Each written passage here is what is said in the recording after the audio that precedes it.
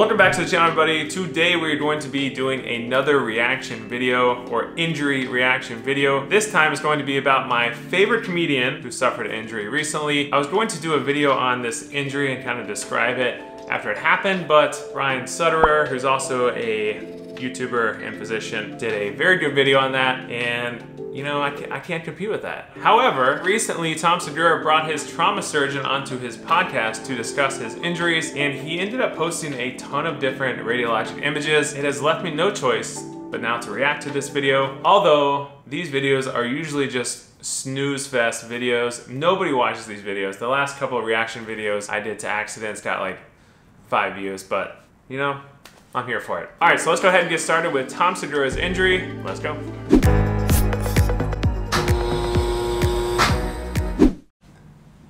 All right, so first and foremost, if you haven't seen Tom Segura's injury, the first thing we're going to do here is watch his injury, which is pretty painful to watch, but I've seen it before, and those of you who haven't seen it, I apologize in advance, because if you don't like squeamish things or broken bones, close your eyes, trust me.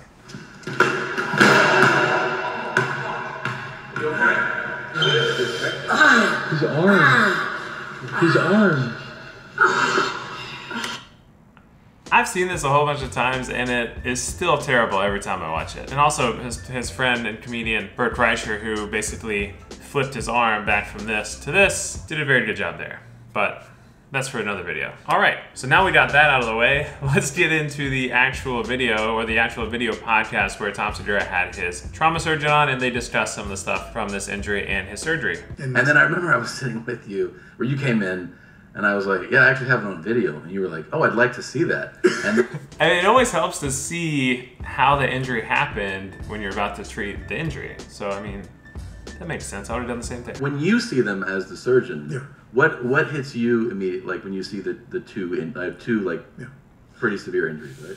So, since most of you all don't know what he actually did, he actually ended up with that fall, his patella tendon snapped, and then he also fell on his left arm, and he broke his humerus. He also has radial nerve palsy from that stretching of that nerve when his hand was to the back. So those are essentially his 3 injuries the trauma surgeon had to fix. So I think in the interest of time here, so this isn't like a 45-minute video, I'll skip forward to some of the images and kind of go over that as they go over it. All right, so just by looking at this x-ray, so I have this light in the corner of my eye, so I can't really see it very well, but if you look to see at this patella here, the patella is actually very high when it should be down here more, closer to the distal part of the femur or the proximal knee essentially. So this patella is just by looking at it, I know that it's high, and we would call that patella alta. Now there is a whole equation that you can do to essentially measure the patella alta, and I always forget it, so let's look it up. So we'll talk about patella alta real quick. So I just put up this Radiopedia article here. So patella alta, also known as high riding patella, which is what we usually say when we're talking to other physicians or whatnot. It's characterized by the position of the patella when it's considered high, usually idiopathic, but it could be secondary to patellar tendon rupture, which is what Tom Segura had. So on sagittal x-ray, which is what this is, we use something called the Insall-Salvati ratio. So basically on the lateral, you measure the patella, and then you measure the distance from the inferior portion of the patella to the tibial tuberosity. The mean normal is around 1. So if that ratio is greater than 1.2, you have patella alta. If it's less than 0.8, patella baja, and the normal is the 0.8 to 1.2 range. So that's a little bit about how we can tell on x-ray. The other thing we can do is look for soft tissue swelling about the knee. Now, usually on x-rays, you'd be able to window this and see the soft tissues a little better. There's a little effusion up here as well. I can't really see it on this particular x-ray. Soft tissue swelling, effusion, a high riding patella or patellar alta, all signs, especially after an injury, I'd be concerned for a patellar tendon rupture. Just off this one x-ray image of the lateral or sagittal part of the knee. So if you look at that little ball on the front, like this is the side view of the knee. That little ball on the front is your kneecap. Which is in the wrong place? Yeah, so it's sitting really high. Yeah. It's sitting a lot. See, so exactly what I'm talking about here, high riding patella or patella alta. Most patellar tendon ruptures at the inferior portion of the actual patella, and there's usually associated with a little fragment of bone there too that you can see when they rupture it, but his actually wasn't. It was more central in the tendon, which is very odd. You don't see that very often, which means he had some crazy amount of force to rupture the center of the tendon. Usually it ruptures at its weakest points at the attachment, not the actual center of the tendon. This is a very strong tendon, by the way. Here's the MRI. This is a sagittal, or a projection looking at the lateral part of the knee, or like this.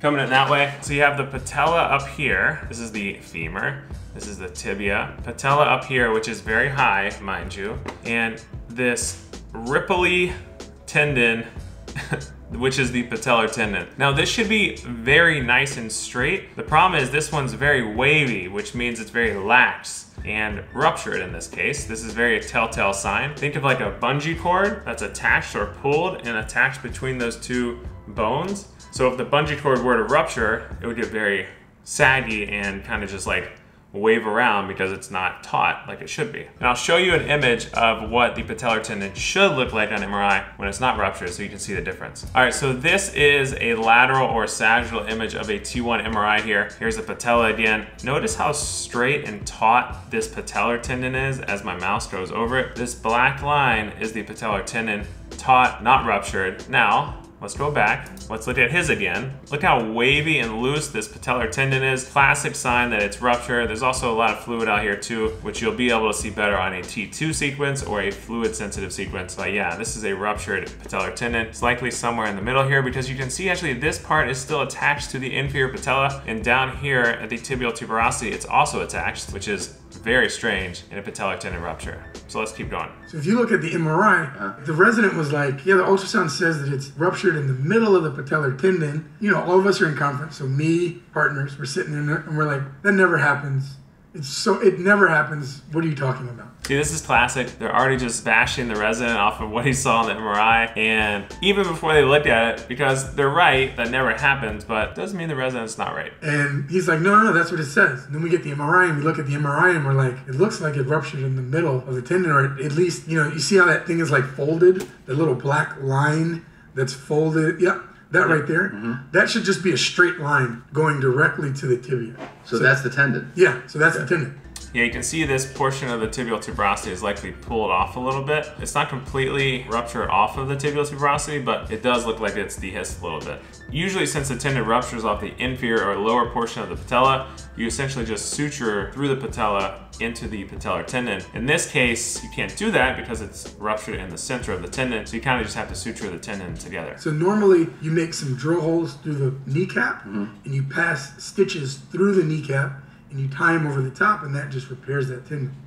So let me show you what he's talking about. So this is just a diagram of what he's talking about here. So usually the patellar tendon will rupture at the inferior portion or lower border of the patella. And you just basically suture through the patella and drill some holes, suture through the patella and into the tendon, kind of tighten it back up. But his patellar tendon ruptured around here, so you can't really drill holes in the patella or the kneecap and suture that in. So this is why it complicates it a little bit, but I don't do this surgery, so I'll let him finish. It's just the opposite of what we usually do. I've had to do that twice in my career. Wow. A lot of times when people tear their patellar tendon, it's because they had some tendonitis, like either at the top or at the bottom of the tendon that's been there for a while.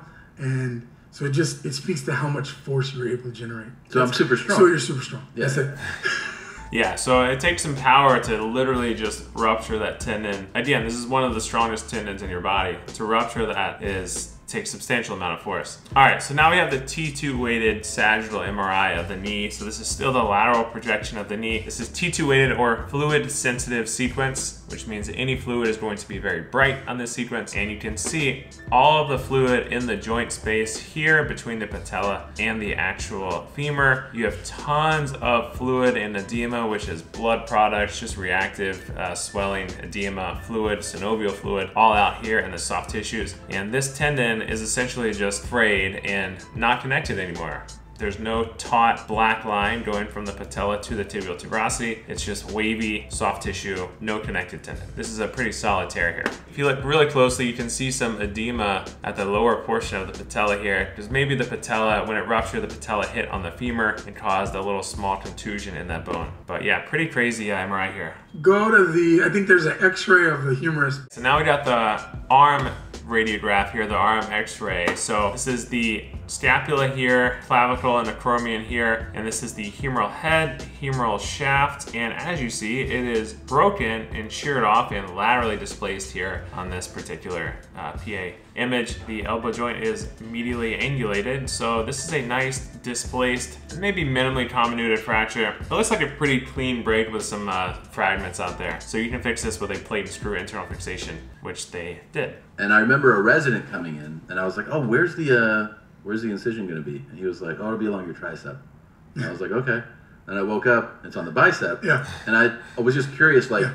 The resident's always giving incorrect information. Well, in this case, it's not incorrect, but. Like you cut through the muscle, I guess, right, or no? So you kind of spread, right? You do. You spread. Okay. Yeah, you don't actually cut through the muscle. They would cut down through the skin. They would essentially just use forceps and kind of spread those muscles open so they could expose the bone. You don't actually have to cut through the muscle. You spread through it in a point where there's nerves that come in from both sides, and they're two separate nerves. So you work through that area in between them. So I know it's nuts. It's bananas. It's like all these things you have so to think crazy about. that you do this. Like, It is weird when you think about it. We do this so often. I don't do orthopedic surgery, but in my line of work, interventional radiology, we do these procedures so often that it's like second nature to us. It's just like, you know, making a sandwich or whatnot. It's just like making a sandwich or whatnot, but when you tell people this, their mind is blown. You forget how crazy it is, the stuff we do. So here we have the, these are intraoperative films. This is just the C-arm images in the operating room. He put the first humeral plate in, a few screws, and he'll probably add a stronger one too at the end of this. You can see these little bony fragments out here too. Then we put a big plate that actually allows us to really kind of protect your arm. There we go. So they extended the plate, a nice beefy plate here. Screws everywhere. This thing isn't going anywhere. All right. So I hope you all enjoyed this video. The reason I went over his injury, even though it happened a while ago, is because he had so much imaging on this particular episode of his podcast. So if you learned something, let me know in the comments below. If you want me to do more videos like this, also let me know. Hopefully it's not a snooze fest like the other videos have been in the past. On that note, smash the like and subscribe button. Follow me on Instagram and TikTok if you don't already, and I'll see you all on the next video. Peace.